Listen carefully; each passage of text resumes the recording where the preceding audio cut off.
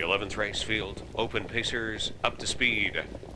And they're off and pacing. Admiral's Express chugs on through on the inside. Sandals Dexter is leaving hard. Royal Majesty is going to try to cross left and get into a forwardly placed position, but he's not fastest away, and Campbell grabs on. I'm Canadian Now drives on through. Ewell Star is right up into the top 5 and going on with it. Then Peruvian Hanover and Kentucky Briar, and Admiral's Express comes away with the lead. I'm Canadian Now second. Ewell Star is third. Sandals Dexter got parked out at the flank of Peruvian Hanover. Also parked is Royal Majesty at the flank of Kentucky Briar. 26 and 3 the opener. Admiral's Express by 2 into the backstretch and up to 3/8 completion. I'm Canadian Now races at it from second. Ewell Star is third. Sandals Dexter the overland way. Peruvian Hanover locked on the inside in fifth. Then Kentucky Briar and Royal Majesty out all the way, but on the back of Sandals Dexter.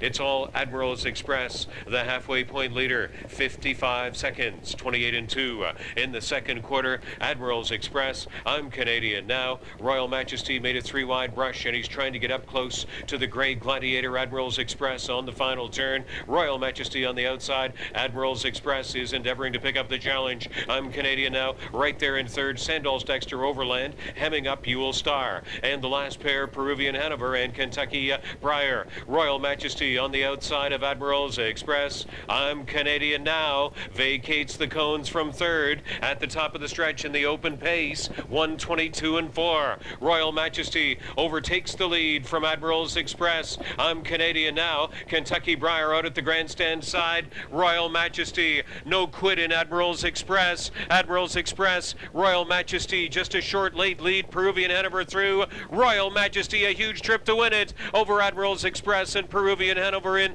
1:50 and 2. What a trip for Royal Majesty.